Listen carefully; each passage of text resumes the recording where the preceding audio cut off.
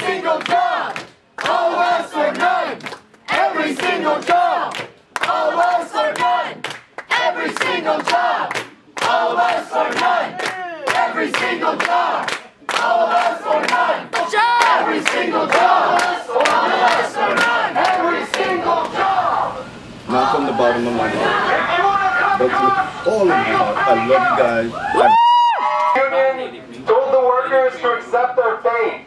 Layoffs can't be stopped, so reapply for your job and pray.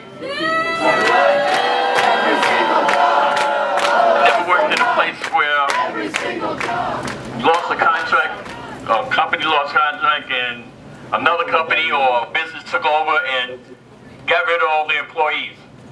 And to the point where all the employees have to reapply for a job that they already hired. What I see is like, it's ludicrous, it's nonsense. But communists say to the workers and the people, refuse to accept this decision of the administration. We call for collective struggle. All of us or none. I thank y'all all for y'all, whatever y'all doing for us, we appreciate it. Okay? Us or none. All of us or none.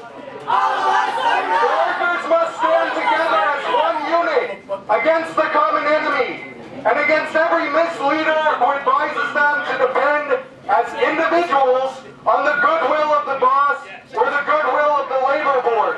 As a collective, workers have power. Every single job, all of us or none. Every single job, all of us or none. Every single job, all of us or none. Every single job, all of us or none. Every single job. So, we got a visit from Van Zandt, finally, right? More than proof of solidarity on the president's part, however, this should be seen as a confirmation that the tactics we are using are working. Now is not the time to back down. This is exactly what the administration wants. Instead, we must double down and commit ourselves even more militantly until every job is saved on paper. Yeah. We want their principles. We don't want principles. We want our demands met. This is classic New School, talking out of their ass about their progressive values while screwing workers and students over behind closed doors. Nothing the administration has done has given us any reason to believe that they are bargaining in good faith. What the administration is doing right now is painfully apparent.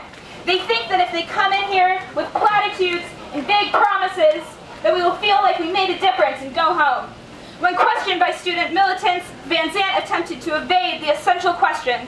Why wasn't the plan to rehire 100% of the workers in the first place? You know, look, at this point, I'm just looking to the future, and those are the principles. Oh, we're not. We don't forget. The president stated that all workers will be rehired by the university with same or higher wages and better benefits than what they currently received. This is not an acceptable offer. We want higher wages guaranteed for these workers who give so much of their hearts and bodies to us as students. He also promised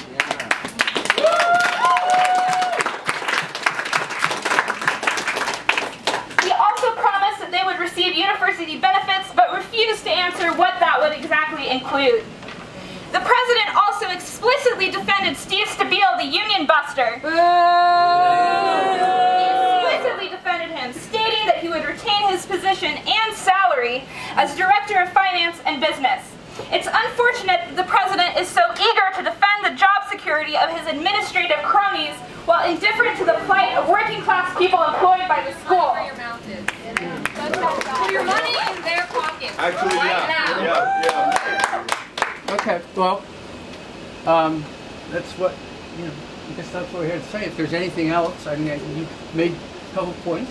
Those are not going anywhere until every single job is saved, until we have that in writing, until we have that signed, until we have the contract locked up. We don't want a statement. We don't want an email. We don't want something else like what you quote with the UAW as well.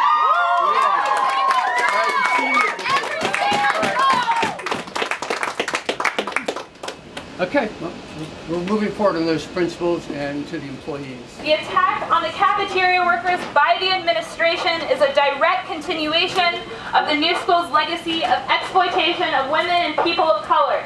In 1997, New School students mobilized against the administration's racist and sexist hiring practices, and we are carrying on that struggle today. Every single job, all of us or none.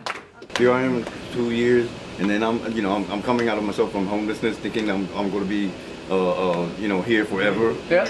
In third year on the apartment, and now they come with this, and I'm saying, wow, I'm going to go through all this all over again. I'm a native New Yorker. I'm a veteran in the United States Marine Corps, and then I'm getting treated like this, and I'm saying, come on, man. Yeah, I understand. I understand your concern. I started panicking, and I'm saying, hey, I understand. I understand. They need to know they'll have their job for the rest of their lives. That's all I ask. I want every single job, all of us or none. Every single job, all of us or none. Every single job, all of us or none. Every single job, all of us or none. Every single job, all of us or none. Every single job. Every single job, every single job, all of us, every single job, all of us are none. Not from the bottom of my Every single job, but all of my heart. I love you guys, I respect you guys, and I admire you guys. Thank you. every single job.